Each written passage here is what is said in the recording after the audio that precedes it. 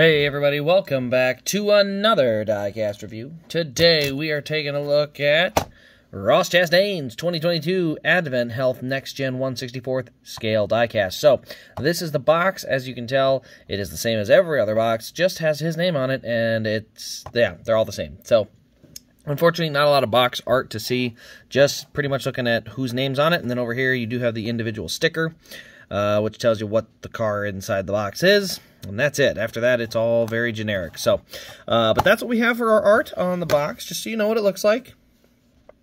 Here we go. Now, let's go ahead and take a look at the car itself. So, first thing I noticed when I looked at this car was I love the location of the number. I know, it's crazy, right? They just, look at where they put the number. So, I'm going to show you this. That's a Trackhouse car. And then let me show you the 45 of Kurt Busch. So, Kurt Busch's entire number comes to a halt right about there, right at the little A post there on the front. Ross Chastain's number is like starting at the A post.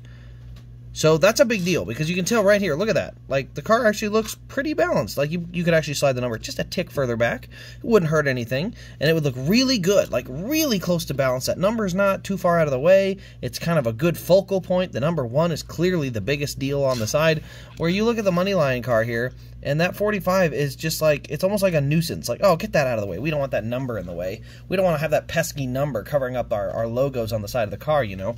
And again, I don't know that that's not even what they thought, because again, that little Moneyline logo could have slid down and under and been perfectly fine right there, and the 45 could have slid back.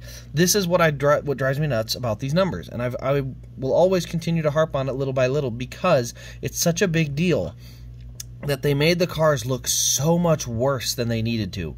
Like I said, you slide that little lion there down right over there, right next to the McDonald's arches, kind of right down in there, and then all of a sudden the 45 is sitting right underneath the window net and the A-post.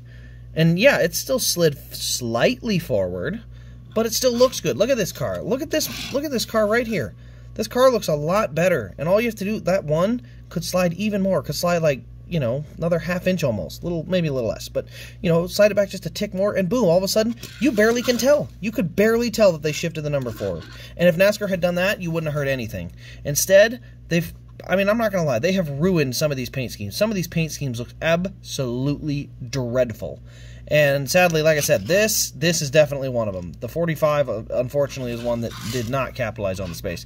But anyway, let's get into this car, because that's something I finally have a Chastain car I can point out why I love the Trackhouse car so much, and that's a big reason. They just knew to slide that number back and put it there, and it looks great. But anyway, here you can see we do have Advent Health on the front. You can see our Camaro front end. We got the blue on the sides and then the white hood. There's our hood vents there. Chastain up there on the name rail, or the windshield banner. We got our number 1 across the roof there.